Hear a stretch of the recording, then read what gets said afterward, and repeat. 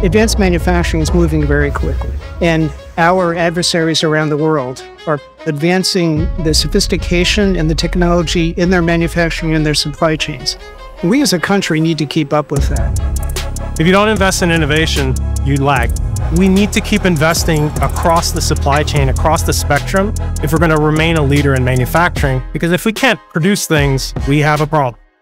Private entities don't normally come together to go solve something bigger that is a critical area for our national security and our economic prosperity. You need an institute to be that catalyst that brings it all together.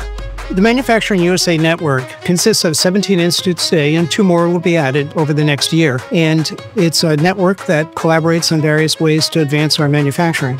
Our core purpose is to do good across the nation in the manufacturing sector, in technology and in talent. And that's something you can be proud of. When you bring people together, they share knowledge, they share understanding, they share ideas, they share successes, they share failures. That sharing of that ecosystem is so critical. And the whole idea is work on things that we were willing to work on together so that it helps everybody do better more quickly. What you see in this background behind me is the Robotics Manufacturing Hub. We're able to leverage the Institute and help these small and medium manufacturers that make up 80% or 90% of U.S. manufacturing to modernize the operations, implement robotics and automation in ways they just couldn't have before. We just did a really interesting series of workshops and ultimately produced a roadmap and investment strategy for where does additive manufacturing support the castings and forgings industry. But it was really about, is it possible to augment these conventional industries with a new technology?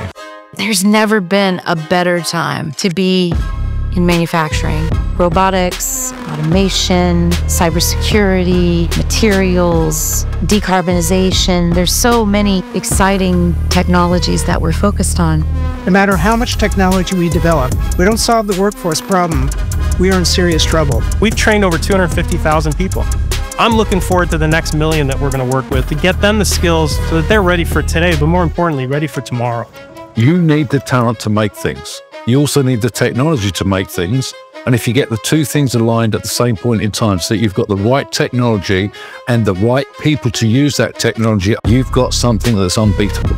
With the input that we received from our members, we were able to identify these roles that are going to be needed. And then we bring in our academic partners to say, how do we collaborate in creating the career pathways that are going to help us build those jobs of the future? This region was impacted very severely because of the downturn in the economy. But places like the Digital Foundry provide people with a visibility that says that manufacturing is still alive and that using the right technology for manufacturing can bring those jobs back. 10 years ago, nobody knew about a member-based ecosystem. Nobody understood the project ideas. But the thing I really like is that we as institutes have evolved along with Industry 4.0 and advanced manufacturing adoption. We stabilized ourselves. We then put ourselves in a growth mode. We're now wishing to replicate the lessons learned from that in satellites across the nation. And I hope in the next 10 years, we'll keep evolving as the needs change. And this will look very different 10 years from now, but I think the impact will be orders of magnitude larger. We're stood up, we're a mature entity. Let's just keep doing the work and do it bigger and better.